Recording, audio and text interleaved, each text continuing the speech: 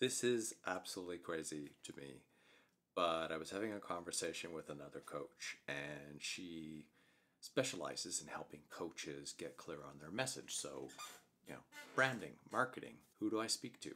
This has come up so many times for me with different people that I've spoken with or coaches that I've hired to help me grow my business and to understand who I want to speak to.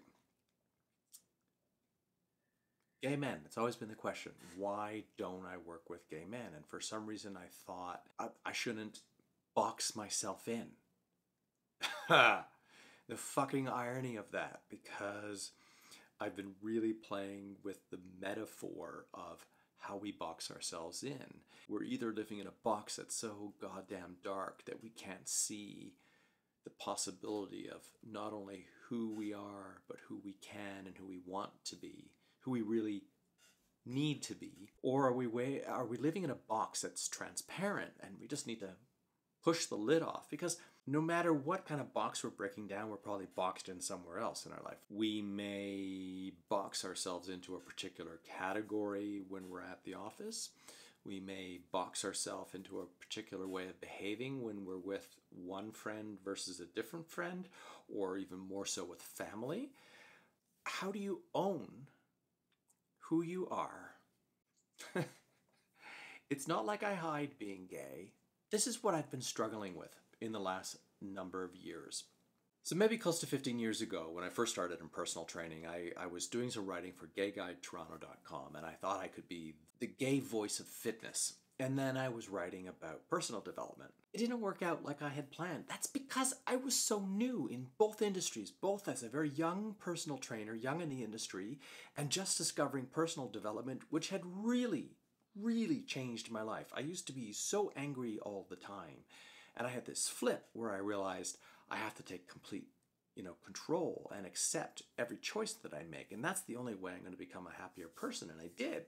Now, transitioning into coaching work, who is my market? Who do I want to most work? Well, who am I? And who can I best serve? Who can I best help through the experiences I've had, through the life that I've lived, through the lessons that I've learned? Well, other gay men of my generation. And I've struggled with the LGBTQ thing because, well, that's a container, that's a box, but I'm a gay man. And so I came out at a time and was really forming sort of my political and social identity when I was in Ottawa studying at Carleton University. And it was gays and lesbians. And then we added gays, lesbians, and bisexuals. And back then, back in the day, I'm an old gay now, it was, bisexuals, they just can't make up their mind and they're playing both sides of the field because they're whores. I don't profess to understand all of the different labels because that's not who I am.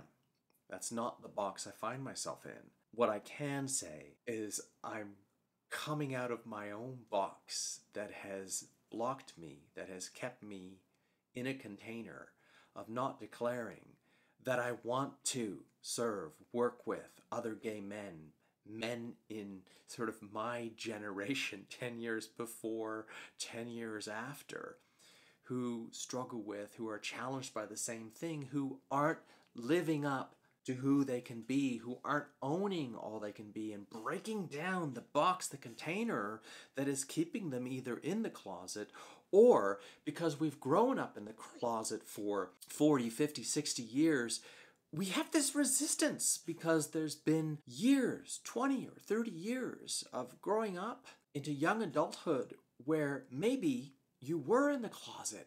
And the closet is a powerful container and it's a very hard thing to break apart. I can not only just speak to that, but I can listen with the empathetic ear of my own experience, of the things that I've gone through to help you become who you really want to be, to take the ownership, taking the opportunity to say, this is who I am, this is who I'm going to be. I'm going to no longer hide. I'm not going to hide a part of myself that I want to explore.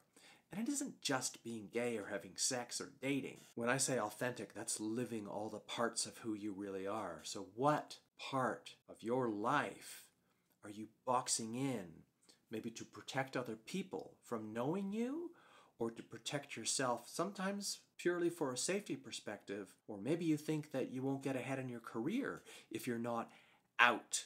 It's not that you have to walk around wearing a rainbow flag. How much happier, how much freer would you feel if you lived who you were, without any walls, without any box around your identity? How much lighter would you feel if you didn't have to worry about boxing any part of yourself in?